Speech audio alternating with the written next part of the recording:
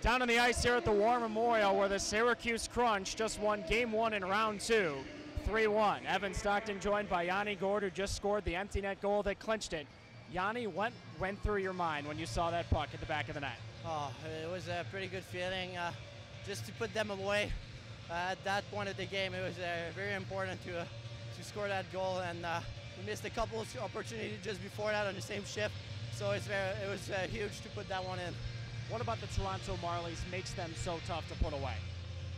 They have a high skill level, and we know you go down through their lineup, and every line is capable of changing the game, so it was very important for us to get the third goal.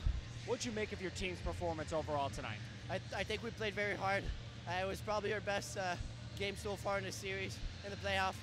I think we played good.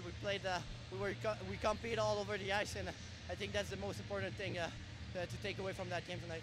What can you improve upon for Game 2 tomorrow night?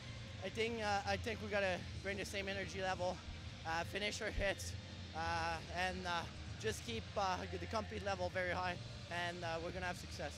Yanni, congrats. Best of luck the rest of the way. Thank you very much. Yanni Gourde and the Syracuse Crunch up 1-0 in Round 2.